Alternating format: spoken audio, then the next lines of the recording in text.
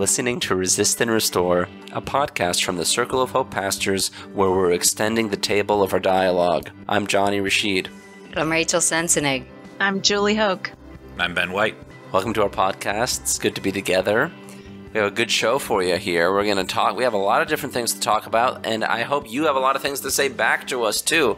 That's what we're doing, some dialogue. We want to hear back from you because we're saying stuff. That's how the whole community works. So, disability theology, a participatory defense hub interview with my friend Kris, and then spiritual show and tell. So, packed with good stuff. You guys ready to roll? Yeah. Let's do it. Let's start with talkback, shall we? Talk back, shall we? That's what he always says at the Sunday meeting too, y'all. If you've never been to a Sunday meeting in the Circle of Hope, Jonny always says, "Shall we do talk back?" You know, let's do some talk back. It's so invitational. I like the shall. I never use shall. You know, I feel like you're really Bible-y when you say shall. It's good. I mean, it's a perfectly good word. There's no reason that I couldn't use it. He is Bible-y. I shall do some talk back, y'all. We shall. Seashells by the seashore. Back. We're doing we have an outdoor meeting now, and because it's outdoors, I have a talk back microphone. That's awesome. So people, because you have to talk back. We have to hear Talking back is the best. Yes, let's do it now. We're extending the table of our dialogue. Please, again, let us know what you're thinking about what we're saying right now and what we'll say later. Or what we've said before. Anything. Doesn't have to be current. Listen to our second episode and send us an email about it. We'll talk about it on the next episode because that's the point of this podcast. So we got an email from a friend who listened to our last episode where we interviewed Melissa Flora Bixler about her book, How to Have an Enemy. And she said, listen to the podcast, really enjoyed the book review, but also appreciated your show and tell thoughts. This was specifically to you, Jonny. As someone with a physical disability, theology has been an important journey of understanding how God sees me and how I see myself through God's eyes. I'd love to hear some of the resources people passed on to you. And I'll even add this part too. I feel like Circle has had a gap in this focus and awareness, but I've also seen incredible growth over the years I've been part of the community. So I appreciate that evaluation from someone that has a very different perspective from me. I can't really figure out what it is like to look at the world with, a disability. I don't have one. So what is disability theology? That's what you introduced it as, Jonny. Could you give us a short definition? So theology is God talk. That's another way to say theology. It's talk about God, and it's what humans have to say about God as we're relating to God. And that's key. It's what humans are saying. Right. That's how we do theology. That's how we write theology. Disability theology is theology done by people with disabilities and for people with disabilities, right? What made me interested in it was I have a disabled person in my cell. My cell actually became more accessible during the pandemic because it was on Zoom. That's interesting. And then I reconnected with my friend who was disabled, and she taught me a lot about disabled theology. So now I'm thinking about God through this disabled lens, and I have a practical way to apply it. It's not just theoretical. This person's relating to God, and I can relate to this person better this way. So that's why it blessed me. Yeah, that's what you were saying in your spiritual show and tell. It was nourishing your soul because you were getting an expanded vision of God, and your theology was expanding because it's getting out beyond the edges of your experience, which we need. Yeah, we can relate to different people. Mm-hmm. Rachel and Julie, do you have anything to add to this definition? We're figuring it out together. It's not like this is a glossary. What comes to mind is theology involves kind of the lens, the way in which we see the world. And so I think it's just really important to be talking about this in terms of the way that everyone sees the world, and people with what society deems as disabilities bring a really valuable perspective that I think even draws us closer to the heart of Jesus. So I'm just glad we're talking about it here. I was thinking even so I'm sitting here in our building at 2212, and I'm so blessed that there's an elevator in here that helps us be more accessible. But yeah, let's keep having the conversation. I was just going to add, we were out of touch on that when we were at our former building. We couldn't afford to put in an elevator, and we did feel terrible about it. And there are people in our community that were deterred by the steps that we had. It was a hard spot. Yep, that was painful. This might have been said earlier, but I guess what comes up for me is just how what you were saying, Ben, about it expanding disability theology and the perspective that folks in the disability community bring expand our understanding of God, which is just a rich gift to the body of Christ. So I've been grateful for that. Even last week's talk back from our Sunday meeting was filled with good disability theology that has gotten me thinking throughout the week. And a resource that I will share that was beneficial for me was the Bible for Normal People. There's an episode, their episode 165, we'll put it in the show notes, with Stephanie Tate on disability theology.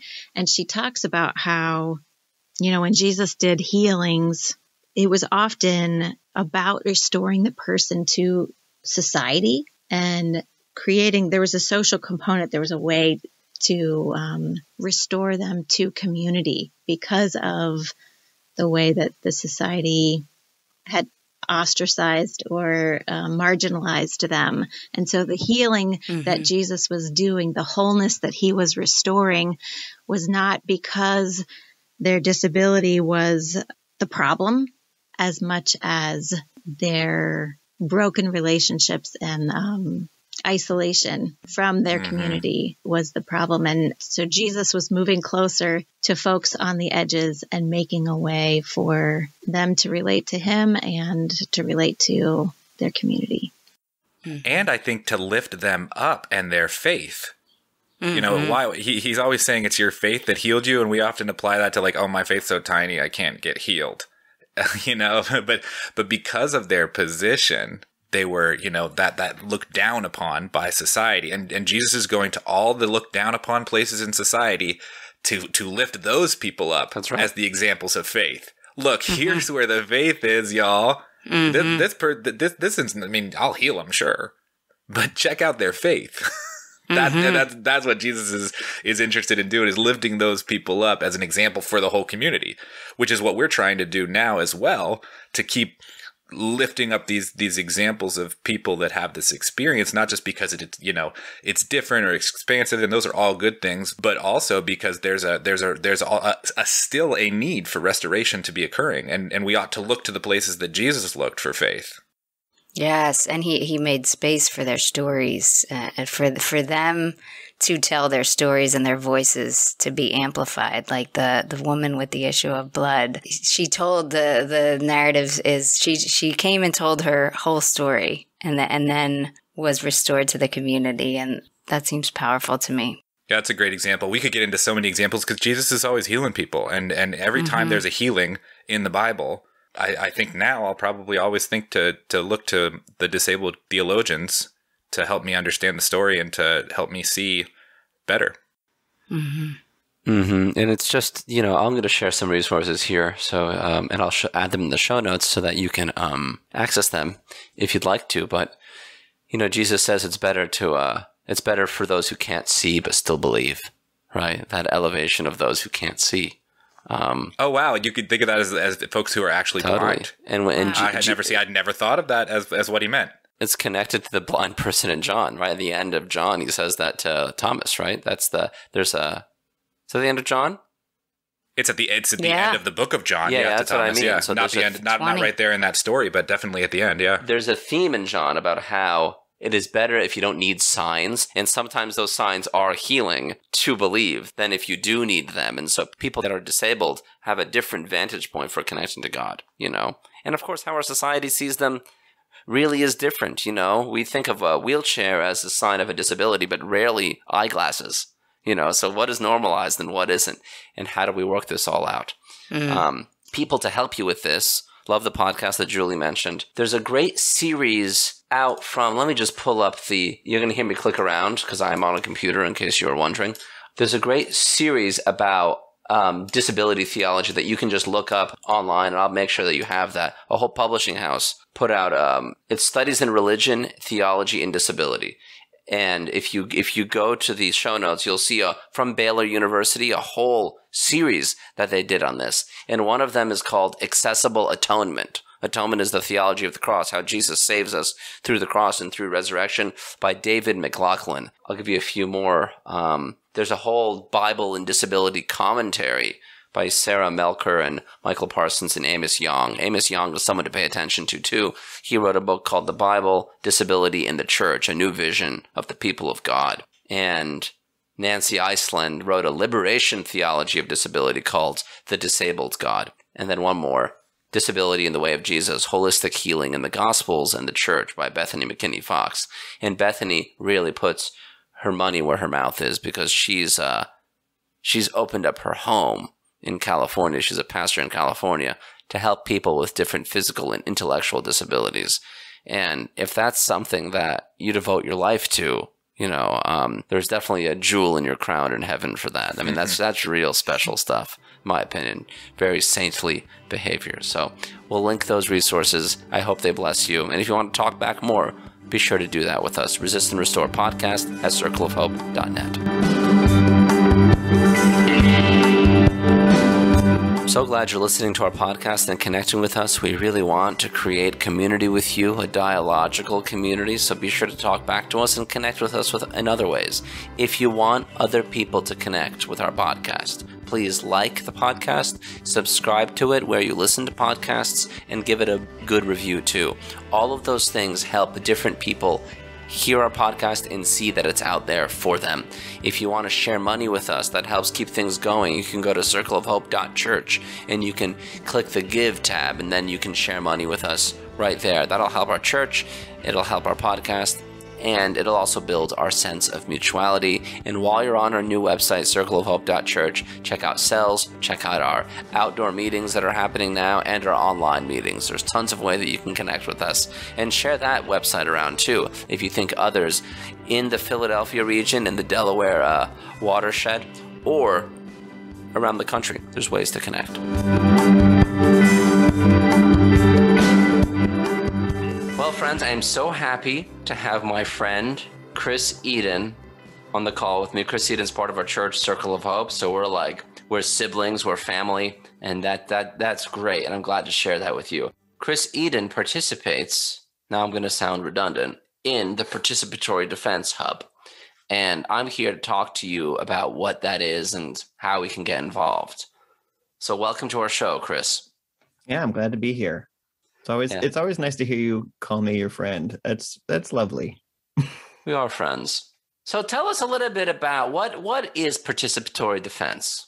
Yeah, participatory defense it's a national movement. It could even be international, and participatory defense has this goal of helping people who have open criminal cases participate in their defense. The idea here is that people have more agency than they realize, and they lose agency in the kind of convoluted and complicated system of the legal criminal justice world. And so, with some training here, the Defenders Association of Philadelphia has been really generous in training us up in how the court systems operate. So we have that. And then we also just grow in our community knowledge with each participant who comes through. So we learn and we share in order for people with open criminal cases to identify where they are in their process and what they can do. Now's a good time to call your lawyer. And when you call your lawyer, these are good things to talk to them about. Those it's very practical. So you're saying you provide people with agency that they didn't know they had before. And why don't they know that? Why don't we know all the rights and agency that we have as citizens? Yeah. So when you think about the criminal justice system, you can pretty easily bring to your mind three actors, right? The judge, the district attorney, the prosecutor, and the defender, your defense attorney. So there's these three experts, right? And behind them is the legislative branch of your city, state, So you have like all these experienced, educated, and you have all these experts. And so I think where a lot of people sit is just like really in the expectation that these experts have their best interests at heart, or are just too powerful for them to wield any influence over. And so they sit at the sidelines and wait for an outcome. So they feel disempowered, or you're suggesting that when they put their hope in the system and they think the system has their best interest in mind, that's a sort of false hope. Yeah. And I would venture to say I don't think most people have that hope. I think most people fall in this category of like that's just so many experts that are already like know more than I do and are like positioned against me that I'm really all I have is hope. Like I don't know what else to do. They have political power. They have education. They say they have experience. So you feel a little paralyzed. Yeah. Are the people there's just like the like system of hearings itself that is complicated. Let's not forget the police at the very start of this process. Like you are sort of disenfranchised from the start with your first contact with the police. Yeah, because your charge might be a problem too. Right. Let alone the whole legal process that follows that. Yeah. Do people who need and participate in participatory defense, are you seeing any racial disparities there? Is this an issue that affects communities of color more than white communities? Yeah, down the line. And I'm not speaking just for our hub.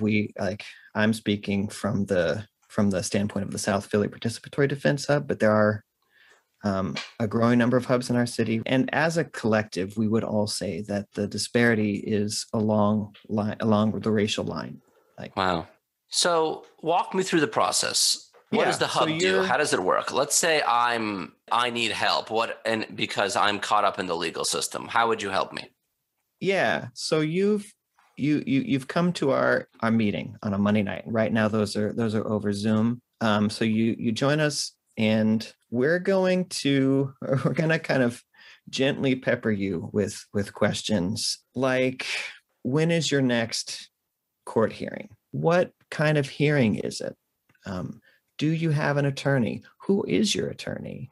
Have you talked to your attorney? What have you talked to them about?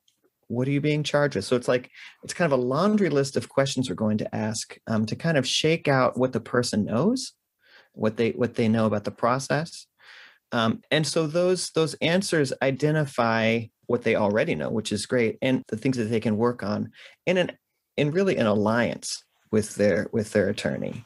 So like we're kind of here to like give them those nudges. So that's how the meeting's going to roll out. So like the end of the meeting for that person is probably going to be a to-do list of next steps that they can take by themselves and in walking with their attorney. Closer to the hearing date, depending on the kind of hearing it is, we'll try and offer support. One of the things we'll encourage them to do on that list is like organize some people to come to court for you, and we'll do the same. We'll find people in this hub and in the network and try and show up in person so that there's a community representation, which is probably one of the strongest tools of participatory defense, which like we can't really even claim, because that's just really the power of the public space when people actually enter it.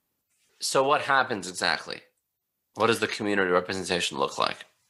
Yeah, so more than once on days I have attended court on someone's behalf, that attorney will let the judge know.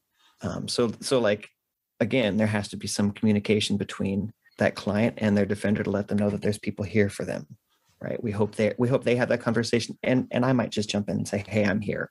So that defense attorney is going to turn back to the judge and say, there are people here for the client today. And that's unusual. Like these courtrooms often, because like most hearings take place in courtrooms where there's like 50 or 60 defendants, and it's a really short hearing. And most of the time, the folks in that room are all defendants and maybe one or two family members. So it's a marked difference when someone brings their neighbor or like folks from the hub or like family members, and there's like a gathering of even like 4 or 5 people as opposed to 0 or 1. That's a nod to like the value that this person has in the larger community, the commonwealth, if you will. Yeah, that makes a difference. Yeah. It's pretty incredible. We see these things in movies and you're saying, yeah, this really works even in person. The community representation it matters. Does. Yeah. Yeah, I think because of this age, it's still rare, but it lets the judge know, it lets the DA know that like one of the things it does is it lets them know that this person is cared for. And there's also people who are it's like a wedding, right? Like the community is gathered to say, we're holding you as like the husband and wife. And it's the same idea. Like we've got this person. So just to back up a little bit, some people might be wondering, why bother helping people who have committed crimes? Aren't these people responsible for the consequences of their actions? Isn't this what we say? Yeah. But see, that already betrays a flaw, doesn't it?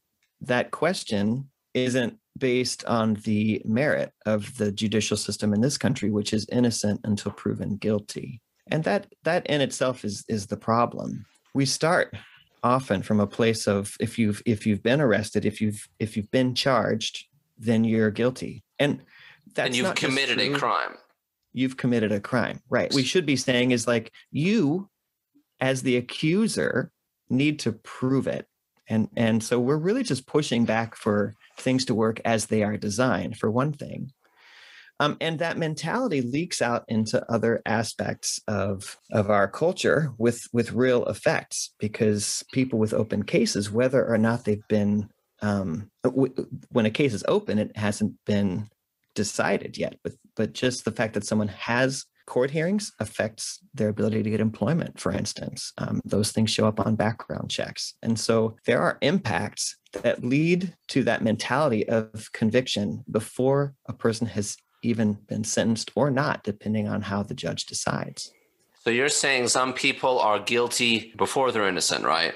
Like you're proving their innocence, and the system is set up in such a way. And, right, sometimes you're born into a circumstance where you're more likely to be guilty too, right? Yeah. And, like you can probably imagine if one of the things that you can't do while you're defending yourself in court is work, that's not going to help you find better means of making money. Like that, that's a limitation that's already been set. So then in your work, and you've alluded to this before, what are the apparent problems in the criminal justice system?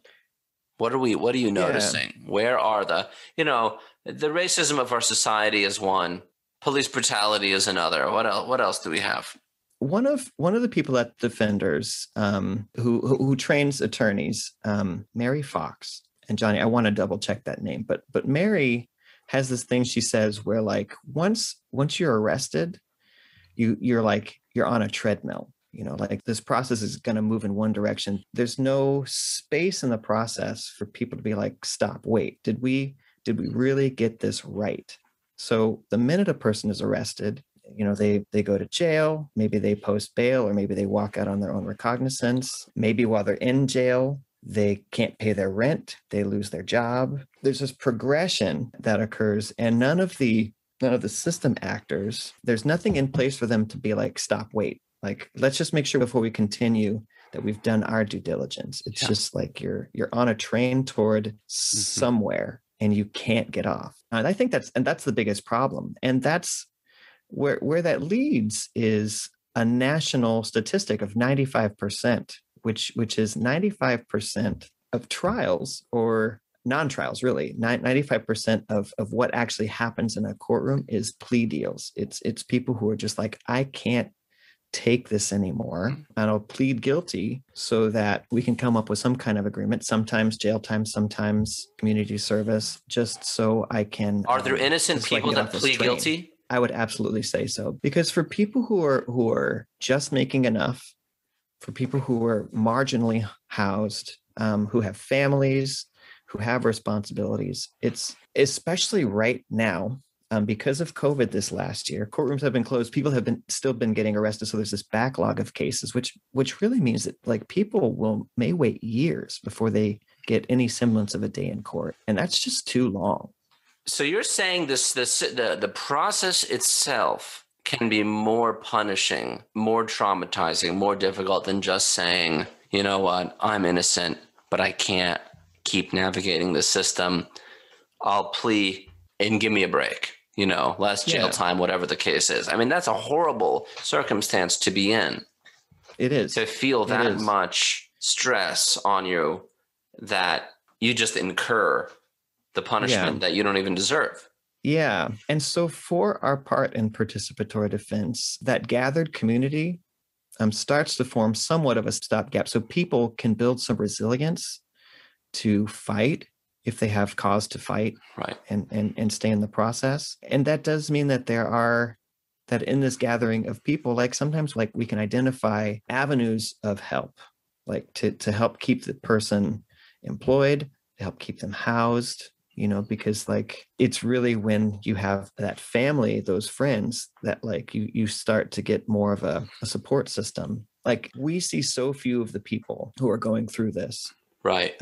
Like we're very small potatoes, and see very few people in comparison. And so it is very understandable why people lose hope and take the deal, take the time, take the community service, take the record, take that seemingly short-term solution, even though it has long-term effects, because they can't endure anymore. So we're talking about some of the problems participatory defense hubs in Philadelphia and around the country are addressing. Do you see long-term solutions to them? And let me throw another one in there.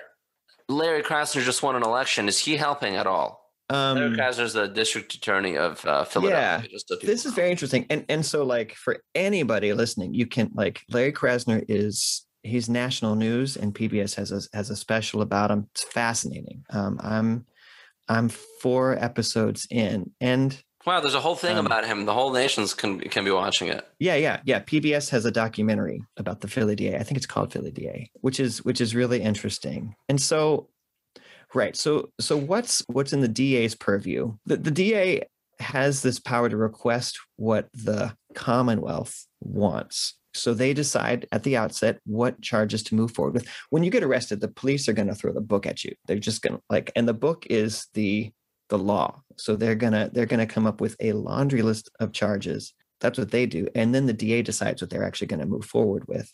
But the DA also has the ability to ask for reduced sentencing, to ask that the judge not charge bail, like let the person go on their own recognizance. Bail is one of the ways that really trips people up. They can ask for lower probation times at the end of that sentence, so people aren't stuck returning to their judge for years and years and years. They have certain power, but the DA is just one component. There are also judges that can override a DA's decision. Like the DA is not going to save us, but he kind of helps. But it is. Kind of helps. Yeah. Like when you have a DA that like doesn't want to like maximize sentencing and punishment at the start, the system as a whole does stand to fare better as long as it has the support. And what you also see in that documentary is the DA is an outlier, at least, when this was filmed. Like he did not have the support of most of the judges or the Fraternal Order of Police, which are a powerhouse in our city, and I would venture to say most cities. So, do you just see the police and judges as bad guys here? Do you ever feel like you're in a situation where, and I don't expect this to happen, but I have to ask it, like, that your work can end up doing something, letting a violent offender, for example, and I'm not even sure if you deal with violent offenders, go when they haven't really been rehabilitated anyway, Yeah. So first question is like, are these people bad? Or is it bigger than that? And then second, how do you even, if you're dealing with somebody who's, just to use the most heinous examples, right? Violent offender, a sex offender. How do you work that out even in your conscience? Yeah, absolutely. So To your first question, are the judges and police officers bad? It would sound that way. I mean, certainly I've said nothing that would betray any sort of nuance, but I don't believe that entirely. But I will say, institutionally, policing and judging are. So the system is bad. Yeah, there are such limitations that it's impossible for people who work in these institutions to exhibit the full range of their compassionate potential. Like certainly police have a very wide range of power. And what we see so often is an exertion of that power. Judges have a wide lane as well. And so what I will say is you are as good as the choices you're making about how to use the power you've been given. And I think that's the problem, is these are places where people have a sense, an embellished sense of their own power and use it. And then you were asking about like rehabilitation and the worst offenders, right? Murderers, rapists, people who abuse children physically and sexually. Like these are like the baddest of the bad. I will say we haven't really worked with anyone like that. And I also say these are agreements that each hub makes about who they help. Our latest agreement was we'll take anybody who comes to us. And within our hub, if any of our volunteers aren't comfortable working with someone like that, we're not forcing anyone to do anything they're not comfortable with. Because there's a whole host of people can be traumatized by that, Right. And so we're not asking for people to reopen those old wounds. But we also, I'm a follower of Jesus. And so I think that means that we start by seeing the world as wounded and seeing what we can do to treat the wounds. And that includes the people who come to us. And the first thing we need to do with those people in participatory defense is the thing the system also needs to do, and treat them as innocent until proven guilty, and care for them as people who have backgrounds and traumas of their own and may not even have done anything. So we have to be really careful with who we commit to guilt before their time. And you're motivated by this because of Jesus. I mean, you just said I'm a follower of Jesus. So that is contributing to your vantage point. Definitely. How does Jesus address these issues? What motivates you about the ministry and the life of Jesus and even the death and resurrection of Jesus to do this work?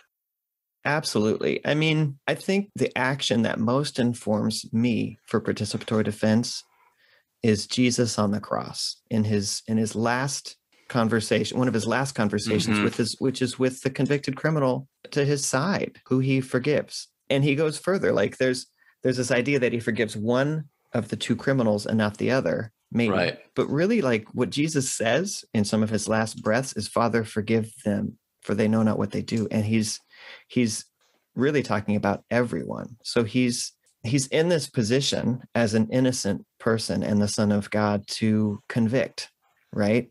And he uses his power in a different way to show mercy and to ask for mercy on behalf of people who are guilty.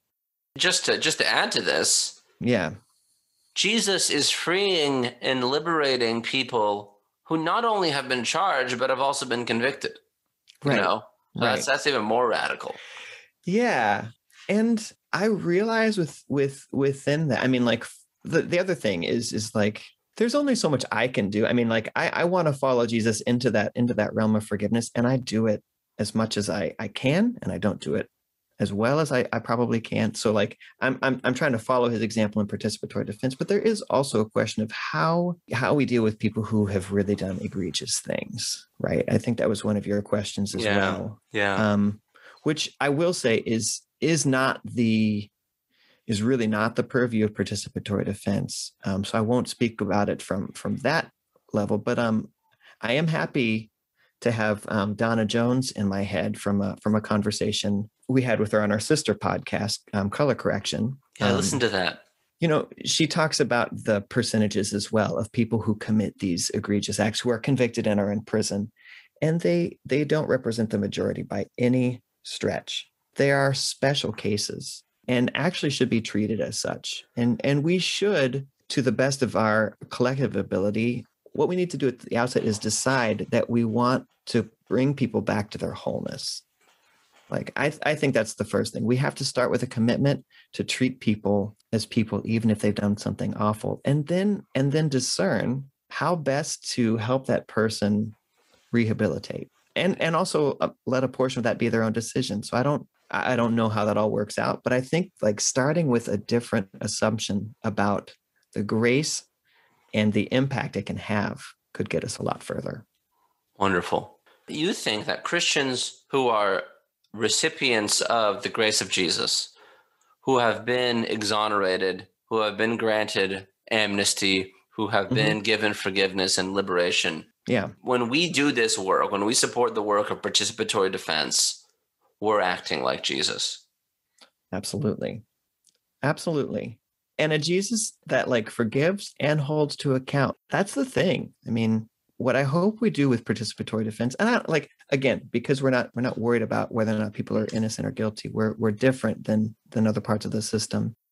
I want to make sure that our focus is on the potential each person has toward transformation. This is a question you guys addressed on color correction. Mm-hmm. It was after Chauvin was convicted, right? Yeah. Yeah. And I just think this adds nuance. Absolutely. And I think this just adds to the Christian dialogue. What would you do if Derek Chauvin was trying to solicit the resources of participatory defense? Now, I don't know if I could do that. Maybe that would be a case where I'm like, you know what, guys, someone else do this one because I can't do it. That's a very good question. And I'm not trying to trip you up. I'm just trying to expand the conversation. No, I appreciate the challenge because I don't even consider the possibility of that.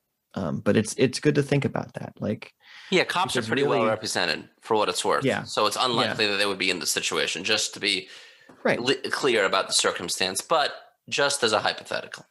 Yeah. Woo. With such a high profile, boy, I don't know. I'd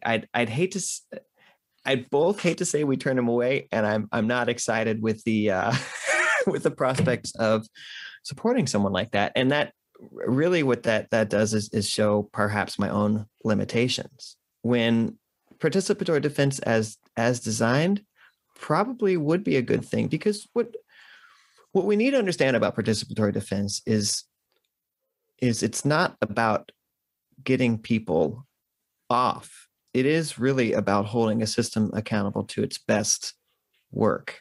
Yeah, to its best outcomes, to what it can be. Yeah. Yeah. And so in a case like Derek Chauvin, I think we could support him. That would take a lot of prayer and a lot of emotional support. Like that's because what I'd be navigating the whole time are my own feelings about this person's guilt in ways that I don't normally do.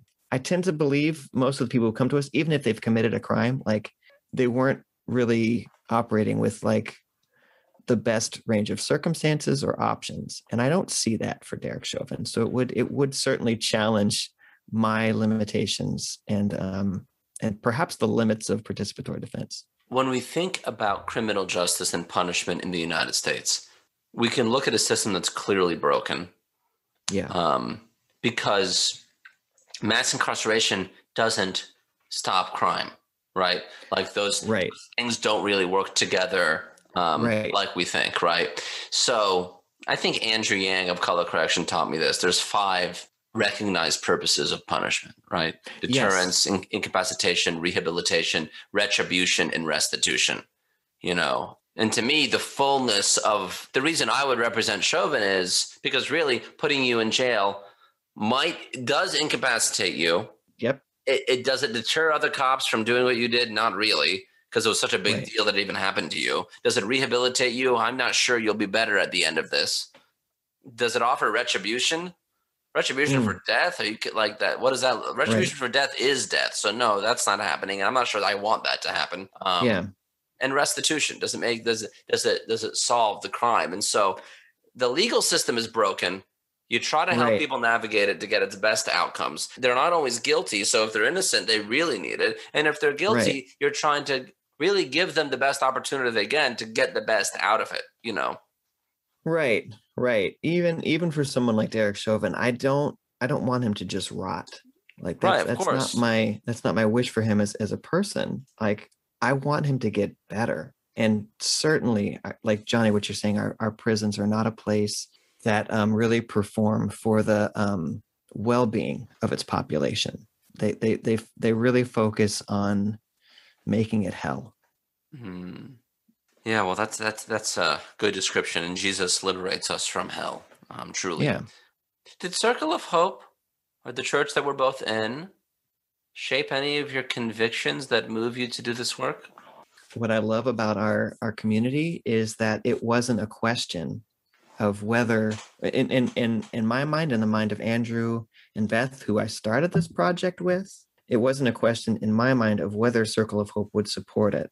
I didn't have that concern going into conversations about starting a hub at our church, because we have already basic tenets about racial disparity and a commitment to stand against that. And also, like, we have a commitment to aspects of the gospel that have to do with mercy and compassion and forgiveness. And further, like, the work of participatory defense already came out of a different compassion team, Circle Mobilizing Because Black Lives Matter. Right. It's really birthed from work we were already doing and seeking really something uber practical to all the conversations we were having just about how wrecked so many of our systems are. Right. Taking a lot of that theory and knowledge that we collected and conversations we've had in our church and doing something practical, which is also something I love about Circle of Hope. It's the seeking of practical solutions. Well, let's get to the practical then, with that in mind. Yeah. Can you share a success story, if you can call it success? How was your work actually? What has it resulted in? Just give us one. One of my favorite successes, there are really two that come to mind, and these are both young women, and that really means so much to me. That one in particular came to us. This young woman was like back and forth between here and another state. Like she's from Philly. She picked up a charge in her youth. And then moved away, but flew back and forth to be at each of her hearings by herself. She kept this, so much of this is not a reflection on participatory defense, but on her character, because she was so organized. One of the things we encourage people to do is make what's called a socio-bio packet, where you like put personal information together. Things like character letters from people, maybe photos. She was a musical artist, so we're like, why don't you put some like songs and a CD for the in the packet? And she was so organized, like in her defense, she had all these receipts that she'd kept, which were important in her case. One of the things we did is, as a group of hubs, is we helped her make a socio-bio video with her father and other people in her life to like talk about her character as well. So there were some like deliverables, like this packet that she put together and this video, but really all those things could do is bear witness to the creative, inspiring person she was. If she wasn't those things, it wasn't going to come through. So really it was just, it just brought out her real self. Yeah.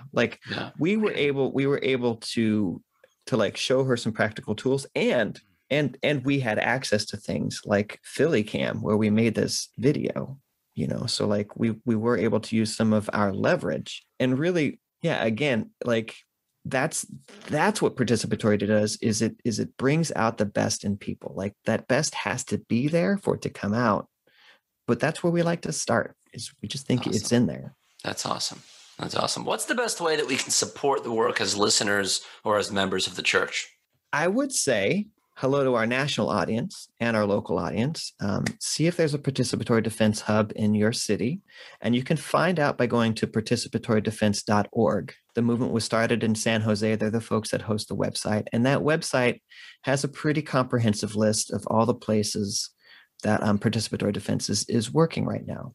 You can reach our hub, the South Philly Participatory Defense, through Facebook. You can just search the South Philly Participatory Defense. We're on Instagram similarly. Okay. So if you have questions, you can reach out to me and our group. Yeah, that would be the best place to start. Great. So we can keep up with your stuff on South Philly Participatory Defense on Facebook and on Instagram, and you can go to this website and find out if there's a hub and possibly get connected to people that can help you start one if you wanted in your area. Absolutely. Yes. Well, that's great, Kris. And this conversation's been so good. I appreciate you going back and forth with me on it. And, my blessings to you in your ministry. Thanks again for doing this. Yeah. And as a pastor, thank you for supporting us. Of course. This means a lot to me. And I'm really glad to be part of a church doing this. Me too. Yeah. Excellent. Awesome.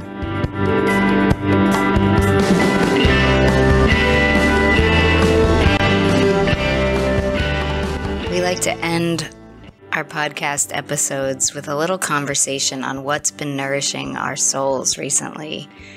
And we need the soul nourishment as much as anybody else, don't we, pastors? Mm-hmm. So we try to be always looking for the little nudges from the Spirit, sometimes that quiet whisper, or what's been getting our attention in ways that feels nourishing to us and helps us see God in more ways. So this is Spiritual Show and Tell. Pastors, what has been nourishing your soul recently? I got some soul care through spiritual direction this past week. And spiritual direction is like a regular discipline where I meet with a spiritual director who has been trained to listen with people for the ways that God is directing them. So it's not like they're the advisors, the spiritual advisors or something, but they are listening for what God's doing and where God's movement is happening in someone's life, and helping me to listen for that too. So that's a regular discipline that we all have as pastors. And I met with my spiritual director last week and came away just so grateful for that hour of time with someone else to kind of sit in that seat with me and listen to me and listen to God in that moment, and help me do some discernment. Like I had some revelation, like I felt like I was hearing from God in that moment about myself and ways that God wants to keep working with me and in me. And that was a gift. So if you are interested in spiritual direction, we do this kind of spiritual direction in some ways with each other through ourselves all the time. That's what we do when we meet together. We're really listening for God as we listen to each other. But if you want a more formalized, regular, relationship with a spiritual director, we have those resources on our website, wayofjesus.circleofhope.net. And other information about spiritual formation. So we'll include that in show notes for you. Thanks, Julie. That's powerful. Yeah, we all go to spiritual direction. Mm-hmm. That's an important part of our discipline these days. Mm-hmm. How about you, Ben? What's been nourishing your soul recently? Dolly Parton. Dolly Parton. How so?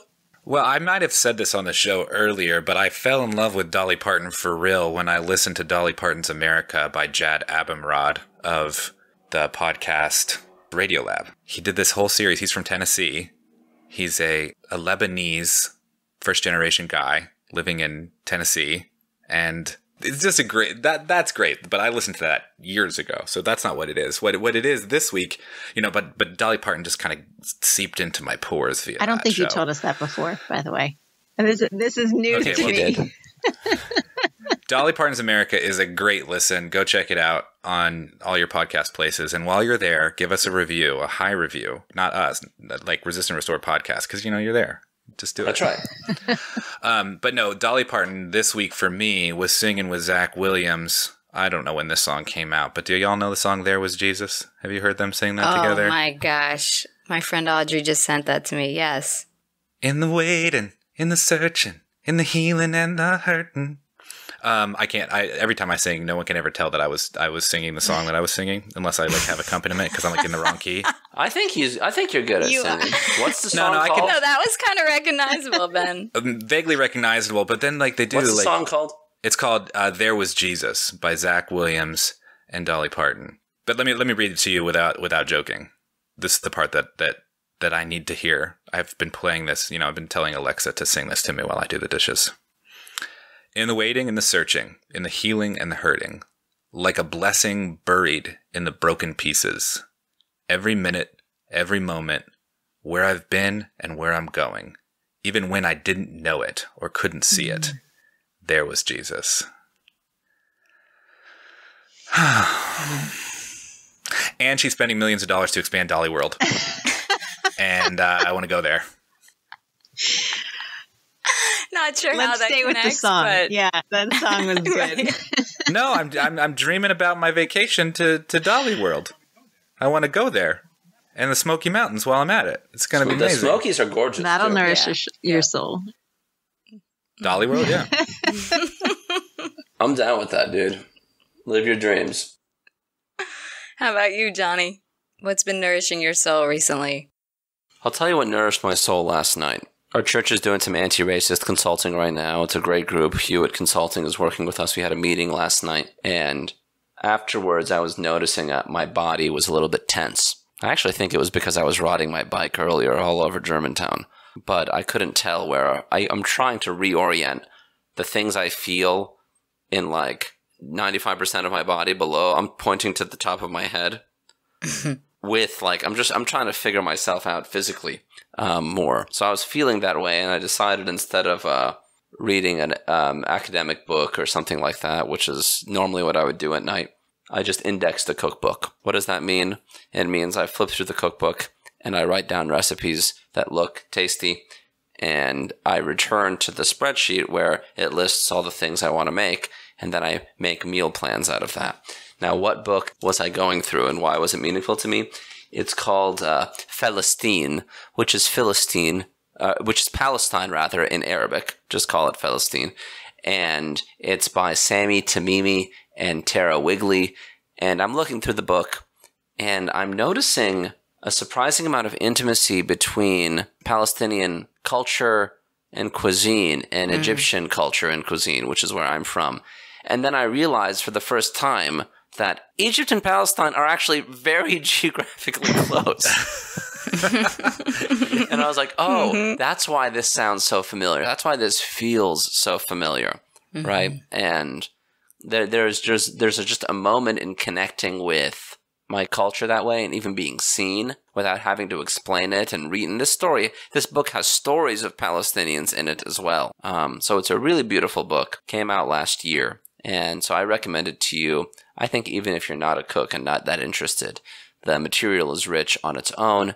And it was meaningful to me too, to be seen and to be known, even in the context of talking about anti-racism. So that was helpful to me.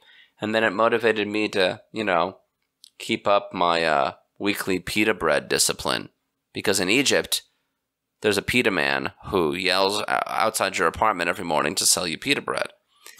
No such man exists in North Philly, in case you were wondering. And so I have to be my own pita man, but I am. And that nourishes my soul too. Ah, you are, Jonny. That's wonderful. Thank you for sharing that. Music has been nourishing my soul recently. I mean, music always nourishes my soul, but this past Sunday, I had an opportunity to enjoy it outside in the park with some of our people. We were singing the old spiritual Over My Head. There's music in the air. And I found myself just closing my eyes and really being able to like listen and belt it out at the same time. And our music leaders had done this wonderful thing of like memorizing all the songs and ditching the music stands and the papers and even our sound gear, because we were able to meet in a space that was kind of like a concrete amphitheater for us. So it was just, after months of needing to mask up for our safety and months of not even being able to sing together in person at all, I could really feel the music in the air. And the line at the end of the song is, there must be a God somewhere. And I was feeling that yes, that resounding yes kind of in my body. There is a God somewhere, in fact, right here. Can you sing the song to us? Is that possible? We can cut it out if we don't like it, okay? So, like, that's no pressure. It's just a podcast. But I just want to hear it. Oh, if you guys join in with me, it's like, over my head, there is music in the air. Over my head. You remember it? Do you guys know it? She's leading us to worship. Music in the air. Over my head. Over my head. There is music in the air. There must be a God somewhere. That's so beautiful. Sweet. Thank you, Rachel. Thank you. Thank you, pastors, for sharing. May God continue to nourish our souls, and let's meet back together again here soon.